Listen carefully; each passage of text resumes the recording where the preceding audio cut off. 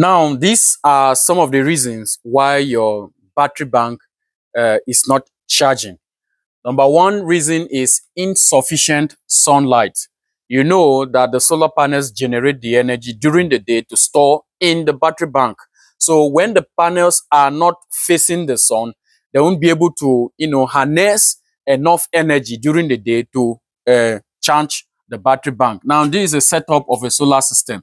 Three solar panels connected in series, through a charge controller charging this battery bank. So the panels will harness the energy during the day when the sun is available, to charge, to fuel this battery bank.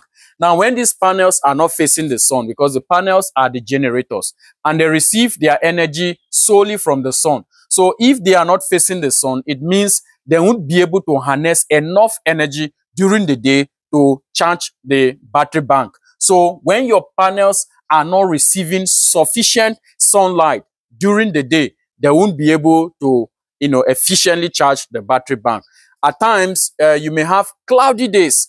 During cloudy days, there's the intensity of sunshine is not high. So you should know that that day, your solar panels, generating capacity will drop, will be reduced. Why? Because the weather is not clear. It is cloudy, whether rainy days or whatever. So you should, take this, this is one of the reasons why your battery bank may not be charging very well. Then number two reason is that you have dirty or shaded solar panels.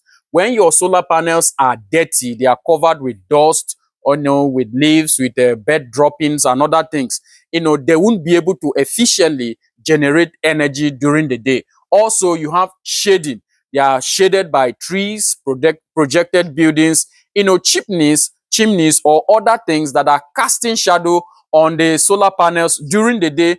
Those that will make the solar panels not to harness enough energy. Why? Because their cells are being covered. And when the cells of a solar panel is, when the cells are covered, the generating capacity of that solar panel will drop. So let's assume in this series connection, one of these panel is shaded.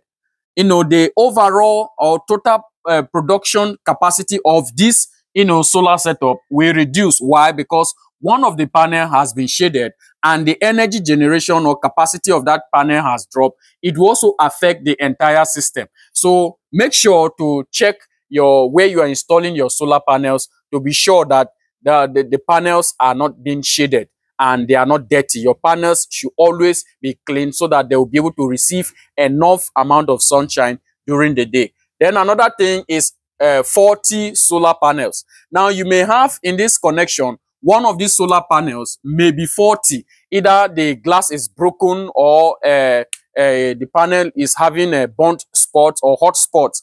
If the panel is one of the panels here is affected, that panel is already a bad panel. The panel is already damaged. So that panel will not be able to generate. So that will also affect the overall generating capacity of the solar panels. So once in a while, you need to carry out maintenance. You need to carry out maintenance on your solar system. You look at the solar panels, check the solar panels, and see if those panels are still, all of those panels are still generating enough energy according to their rated capacity. Then the next one is faulty wiring. Now, if you look at these panels, they are connected in series, negative, positive, negative, positive. So this is a series connection. Now, when you have faulty wiring, at times, some of the wires here may be loose. You have loose wires. And, because of that loose wire, this panel may be disconnected from these other two panels. Or at times, these two panels may be disconnected from this other panel. And they won't be able to send, enough energy to the battery bank. So they are already disconnected. So they are not sending anything. At times, it is only this panel that is outputting, that is generating, that the charge controller is sensing. Why? Because maybe some of the cables here are loose or they are burnt. Mostly when you twist cables, you are not using MC4 connectors. So the cables are not firmly tight. They are twisted. That can, affect. At times, those cables will burn. And at times, due to the effects of rain and heat, the the cables will be affected. At times they will melt, and they won't be able to generate anything. Nothing will be able to, the voltage and current will not be able to pass through them because they have been disconnected. So you need to look at your solar connections, the interconnections in your solar array. Look at the connection if they are still firmly connected, if the panels, all the panels in your solar setup are still properly connected. If they are not properly connected and you have loose connections, definitely your energy production will drop, because when you install your solar system, you know what they are producing, and you know your expected energy production per day. But when the energy production starts dropping, you should know that there's a problem, there's a fault in your solar setup. So you need to take measures to look at the connections, the interconnections between your solar panels, to make sure they are still properly connected or firmly connected. And if any wire there is burnt, you know how to fix the wire. Then another factor is temperature. Temperature can affect high temperature or low temperature can affect the charging capability of your battery bank. If a battery is too hot, it will not work or function efficiently or effectively. If a battery also is too cold, it will not also function effectively. So a high temperature, very low temperature, and very high temperature will always affect the functioning state of your battery. So you need to install your battery where it is not exposed to extreme cold or extreme heat. So you need to take that into consideration. Look at the specifications of the manufacturer. They recommended minimum operating temperature, and they recommended maximum operating temperature. So install your battery where it will be within the range of the manufacturer so that it can give you a good result. Then another thing is undersized solar panels or controller. Now, if you have your battery bank and you undersize the solar panels, the effect is that the solar panels will not be able to generate the amount of energy that is needed to be stored in the battery. So for example, let's assume your daily energy consumption is let's say 5 kilowatts, and you are having a solar system of 5 kilowatt hour, and your solar system is only generating this your solar array is only generating 2 kilowatt hour every day. It means this solar system will not be able to efficiently generate 5 kilowatt to fuel this battery, to charge this battery up to 100% state of charge. That is, the SOC of that battery will not get to 100% every day. Why? Because what you are generating is far less than what you are consuming. What you are consuming is supposed to be lesser than what your panels are generating.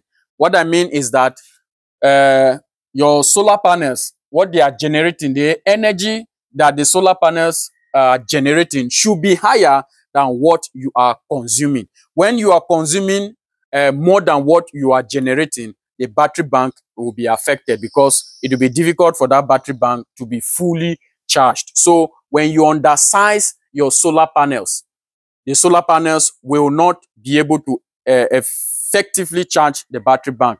In other words, the battery bank capacity is larger than what the solar panels can produce. So you know that the solar system depends solely on the sun. So you have the number of hours that the sun is shining per day. So if within that number of hours, depending on your geographic location, your solar panels cannot efficiently generate the energy that will be stored in the battery bank, that battery bank will not be fully charged. So the operation or the principle here is that what you are consuming should be lesser than what the panels are producing, or what the solar panels are producing should be higher than what you are consuming, so that the battery bank will be fully charged every day. Don't consume more than what the solar panel is the solar panels are producing. So when you undersize your solar panels, the battery bank will not be fully charged.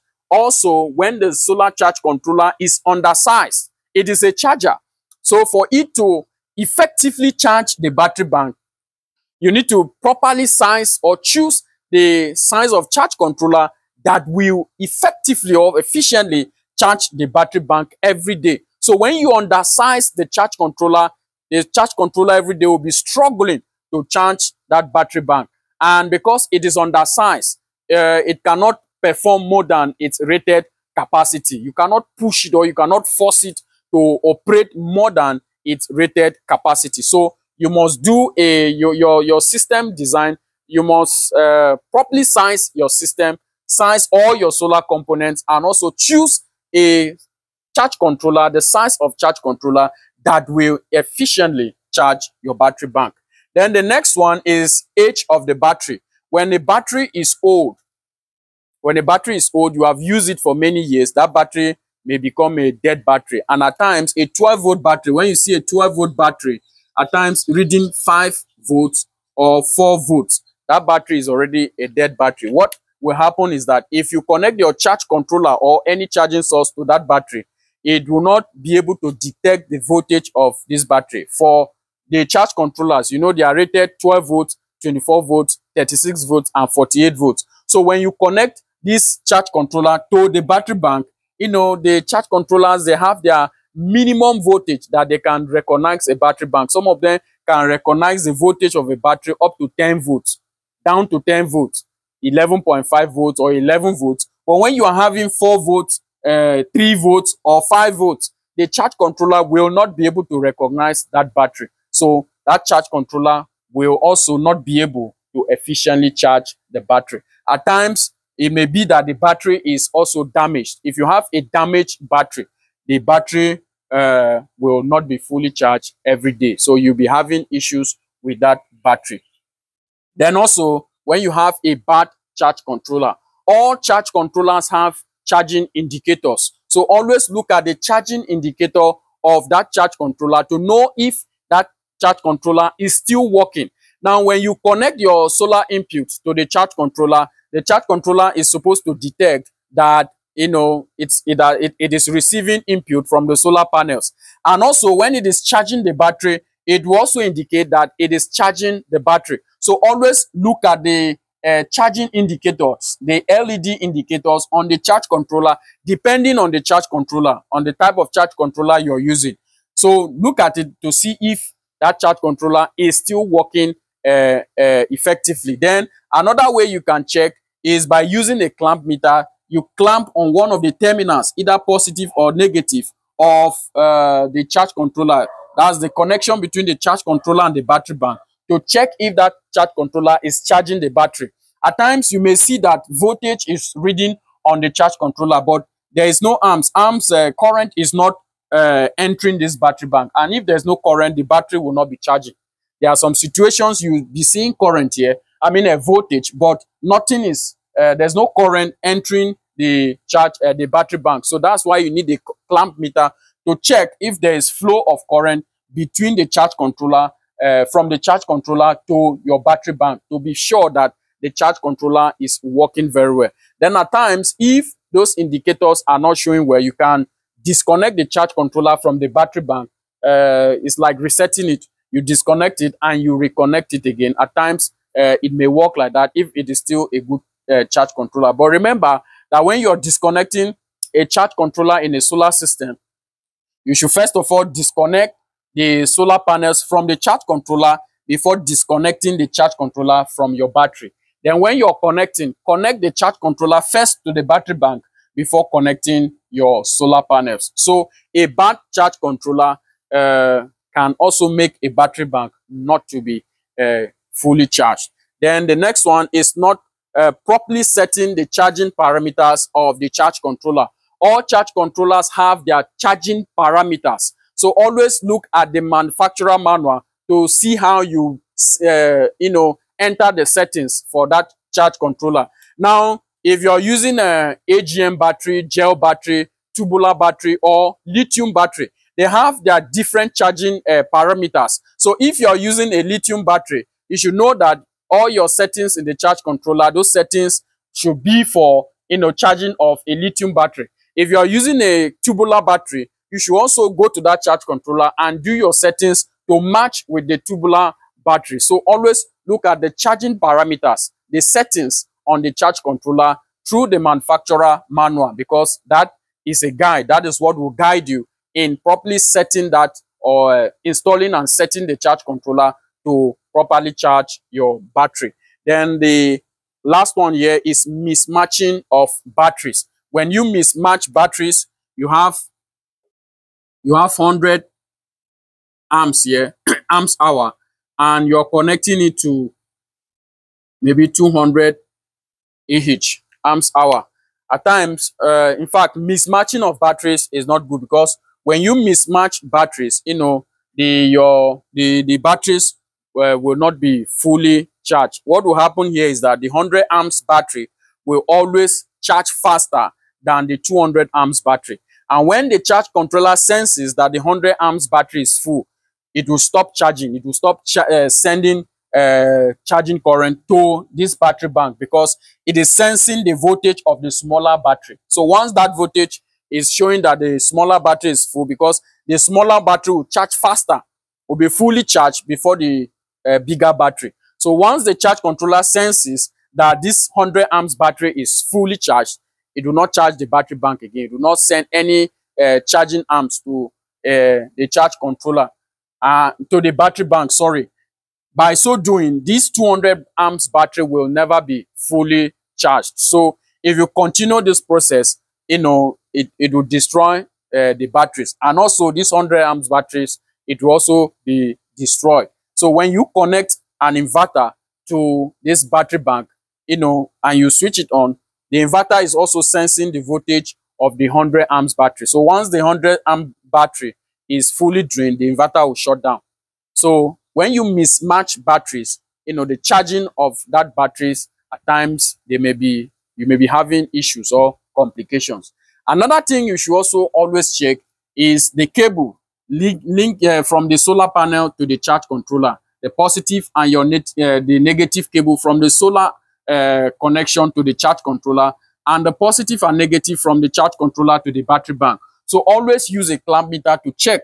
If you use a clamp meter on any of these terminals, it will show you. If you put the setting on current to read the amount of current that is flowing through this conductor, and you clamp it, if there is flow of current during the day when the intensity of sun is high, you will know that, you know, the current is flowing through, you know, this system. Because at times this cable, also this connection between the solar panel and the charge controller, at times the cables may be having issues. So if they are having issues, it means nothing will be passing through them to charge the battery bank.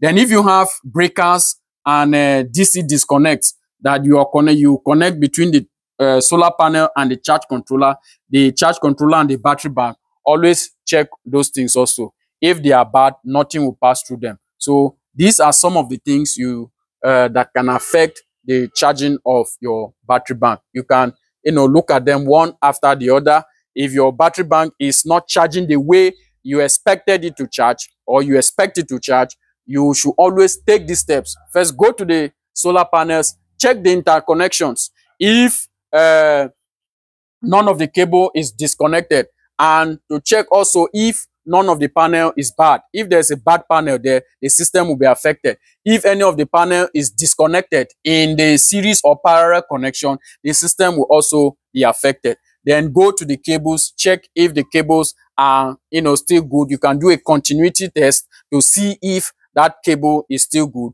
You look at your charge controller, if it is still okay. Look at the charging indicators, the PV input indicators, if they are still working well. And also use a clamp meter to check between the charge controller and the battery bank if there's flow of charge. Then you look at also the age of the battery and the individual voltage of the battery. If your battery is reading 5 volts, 4 volts is an indication that that battery is already a bad battery. So thank you for watching. See you in my next video.